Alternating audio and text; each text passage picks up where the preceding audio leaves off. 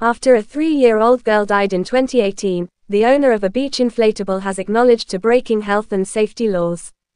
At Galston-on-Sea in Norfolk, the inflatable trampoline exploded, throwing Ava May Littleboy into the air. She had a deadly head wound. At the Chelmsford Magistrates Court in Essex, Kurt Johnson and Johnson's Funfair Limited both entered guilty pleas to 2 counts of violating health and safety laws. Ava May, who is from Lower Somersham in Suffolk, was taken on the trampoline as she was at the beach with family. When the inflatable ruptured, witnesses said she was launched higher than a house, and that she appeared to be unconscious before she reached the ground. 9-year-old child number 2 was on the inflatable but escaped with no significant physical injury, according to GYBC.